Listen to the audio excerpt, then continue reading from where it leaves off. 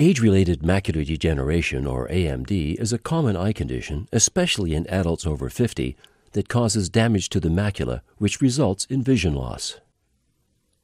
The macula is the central part of the retina at the back of the eye. Even though it's very small, it's the most sensitive part of the retina and is responsible for focusing central vision in the eye, controlling our ability to see fine detail and color, which in turn allows us, for example, to read, use a computer, drive, and recognize faces. AMD affects everyone differently. In some cases, vision loss does not occur for a long time, and in others, the disease progresses faster and can lead to vision loss in one or both eyes. There are two types of AMD, the dry type and the wet type.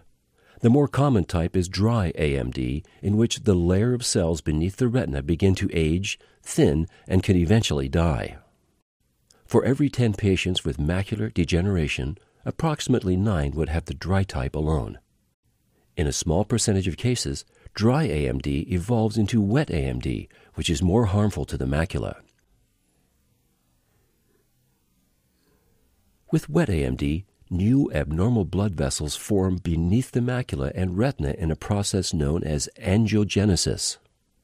The growth of these abnormal blood vessels is stimulated by a protein called vascular endothelial growth factor, or VEGF. These new blood vessels are fragile and weak, and they leak fluid and blood into the tissues of the retina. This fluid and blood, along with potential scarring, creates the vision problems that we see with wet AMD patients. Wet AMD can be associated with rapid and potentially profound visual loss. If left untreated, wet AMD can lead to irreversible macular damage. There are several symptoms that might point to wet AMD. 1. Vision may be distorted. Straight lines could appear bent or wavy. 2. Dark spots or blank spots may appear in the central vision.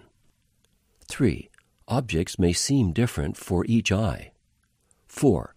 Colors may lose their brightness. Note that wet macular degeneration symptoms usually appear in a short period of time and get worse fairly quickly. Factors that may increase the risk of wet AMD include age, a family history of macular degeneration, ethnicity. Wet AMD is more common in Caucasians, smoking, obesity, heart disease, and high blood pressure. Wet AMD is a chronic condition. It cannot be cured. However, it can be slowed, and in some cases, with early treatment, vision can be regained. To help with diagnosis and treatment, doctors will order a special scan of the eyes, usually at every visit.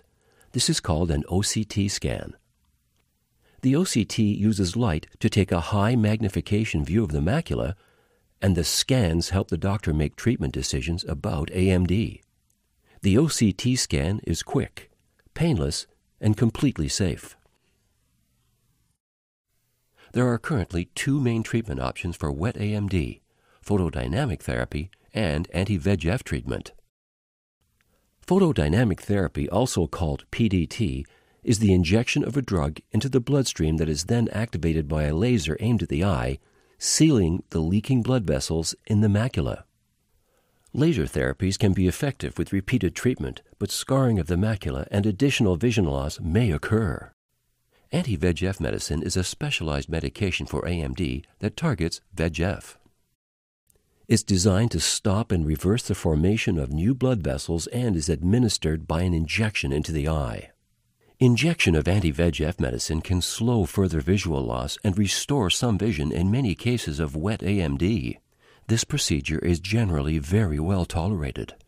Risks can include increased pressure in the eye, retinal detachment, vitreous floaters, and very rarely, infection.